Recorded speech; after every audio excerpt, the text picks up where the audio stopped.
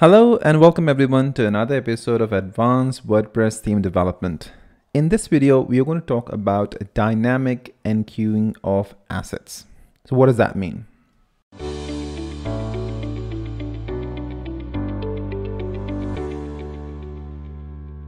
So let's say we have a JavaScript file called load more single, and I need some functionality on the single post page, but I don't want that JavaScript to be included anywhere else. I only want that to be included on the single page because it's not very efficient to load the JavaScript onto all the pages when it's not needed, right? So for performance reasons, it's best to include only on that page. So how do we do that? So we already have this file called loadmore-single.js. What we can do is we can say WP enqueue-script. We give it the handle. We give it the path up until the single.js. So what we're doing is we've created a file called single.js and we've imported the load more single into that. So all these styles and scripts related to the single post is going to go inside of this. So we'll give the path up until the single.js in the build directory.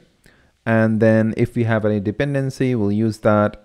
And then we'll give the version number using file mtime and then include it in the footer, right? And then if I just say WP enqueue-script and I give the handle name like I've done it for the other scripts, it's going to include that on all the pages, and that's not what we want, right? What we really want is that we only want to include it on the single page itself. So WordPress has given us a lot of functions. For this purpose, we have a function available called isSingle, which determines whether the query is for the existing single post. So all you have to do is just before enqueuing the file, so we can use this function called isSingle before using the WP enqueue-script, right?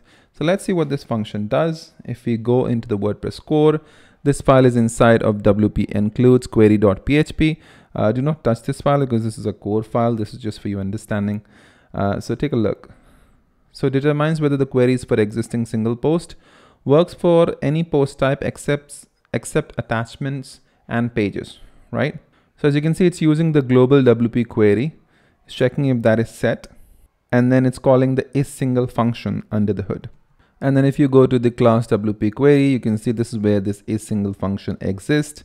And this is basically going to check whether or not this page query is for single post. So that's how we're going to get to know. So if you go back, so this function is going to return true. So take a look. The return type is Boolean, whether the query is for single post. So this will return true in case if the user is on the single page, false otherwise, right? So if this is true, then this function is going to get called and our single.js file is only going to be included on that page and not anywhere else. So let's try that. So if we go back to our code and if I check the page source, look for single.js. There you go. You can see that the single.js is included. Click on that. There's our file.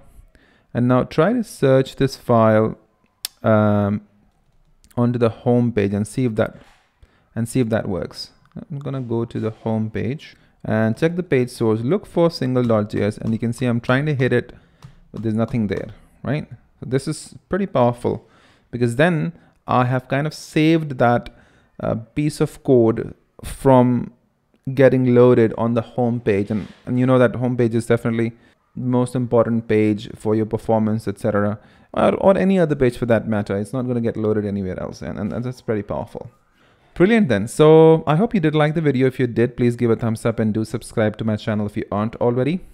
Please star my repository to support my work. Thanks to all the beautiful 440 people who have already starred my repository. And please follow me on GitHub. My GitHub handle is imranhsayed. And follow me on Twitter.